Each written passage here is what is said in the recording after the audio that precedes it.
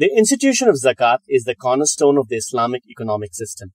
The Quran emphasizes Zakat as a critical component of socio-economic justice.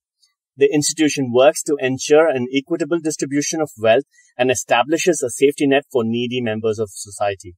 Both the sources and the disbursement categories of Zakat are specified in Islamic doctrine. The Quran identifies 8 categories of disbursement, each of which carries a clear social benefit. The act of Zakat has a lot of wisdom to offer. It can be understood in 4 dimensions, which are mentioned as follows. 1. Spiritual dimension. First and foremost, Zakat is an act of worship, as it is a command from Allah. The one who has given you this wealth is commanding you to give a small share from it. Allah says, and whatever you give for interest to increase within the wealth of people will not increase with Allah. But what you give in Zakat, desiring the countenance of Allah, those are the multipliers.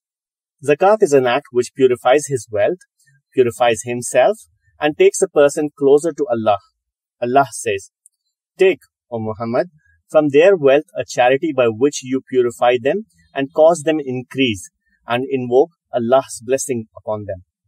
As Zakat is an act of worship, if one does not perform it, Allah would punish him, as it is an act of disobedience. Allah says, and those who hoard gold and silver and spend it not in the way of Allah, give them tidings of a painful punishment.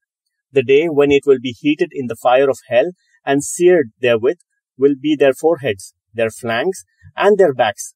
And it will be said, this is what you hoarded for yourself, so taste what you used to hoard. Thus, by giving Zakat, the spiritual dimension is accomplished. Social dimension. Allah says, and from their properties was given the right of the needy petitioner and the deprived.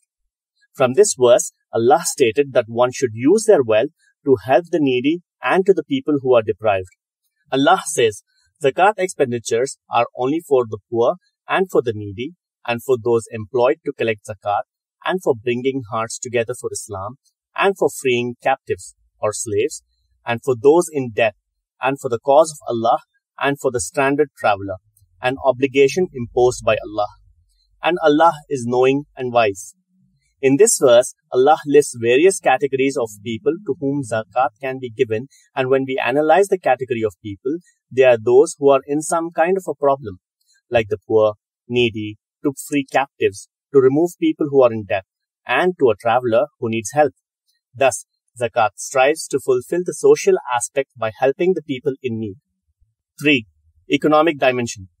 Allah says, and what Allah restored to His messenger from the people of the towns, it is for Allah and for the messenger, and for his near relatives and orphans, and the stranded traveler, so that it will not be a perpetual distribution among the rich from among you. And whatever the messenger has given you, take. And what he has forbidden you, refrain from. And fear Allah. Indeed, Allah is severe in penalty. What we learn from the verse is the economic aspect of Zakat, which is to ensure that the wealth percolates to the poor from the rich and does not only get distributed and circulate among the rich. The system of Zakat aims to control the level of poverty by equal distribution of wealth, reduce the gap between the rich and poor, to empower the poor, to help the poor get the purchasing power, to let the money flow from the rich to the poor, to create sympathy, love, and kill jealousy. All this would ultimately contribute to the growth of the economy. 4. Political dimension. Allah says, and they are those who, if we give them authority in the land, establish prayer and give zakat, and enjoin what is right and forbid what is wrong. And to Allah belongs the outcomes of all matters. From the verse, we can learn that the people who have been given authority on the land are required to do 4 things: to establish prayer, to give zakat, enjoin good, and forbid evil. The second task is to ensure that people give zakat. It is to ensure that a collective system is created where people can deposit their zakat and which could in turn be distributed to the needy in a systematic manner. Thus, this brings forth the 4th dimension of zakat, which is the political dimension, explaining the role of leaders to establish the system of zakat. Zakat is not only an act of giving some money to someone who is in need, but an act which takes a person closer to Allah, which makes a person socially responsible, which makes people contribute to the economy, and which will help people fulfill their political responsibility. This means that if one honestly gives zakat, then he would be benefited spiritually and would contribute socially, economically, and politically. If you are new to our channel, then please subscribe and hit the bell icon to get regular updates. If you like our video, then please drop in a like and share the video with your friends and relatives and gain sawab-e-jariyah.